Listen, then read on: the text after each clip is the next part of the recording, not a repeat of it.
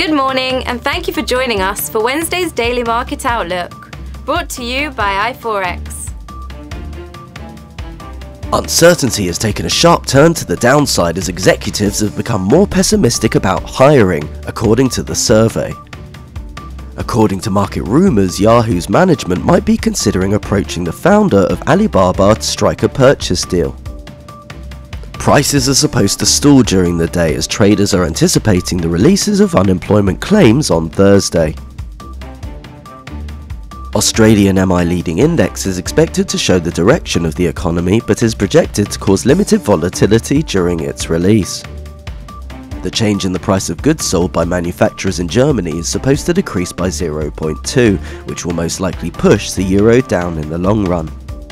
Apple is expected to attempt to take over the music streaming business from Spotify.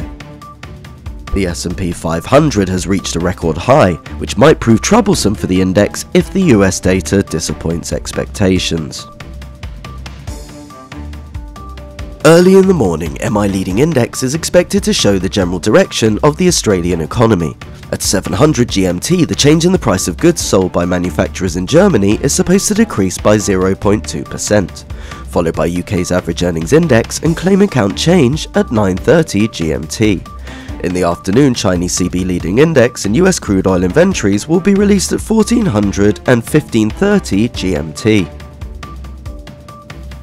That's all for Wednesday's Market Outlook. Visit iFOREX.com for all your trading needs. Your personal account manager is waiting to answer all your questions.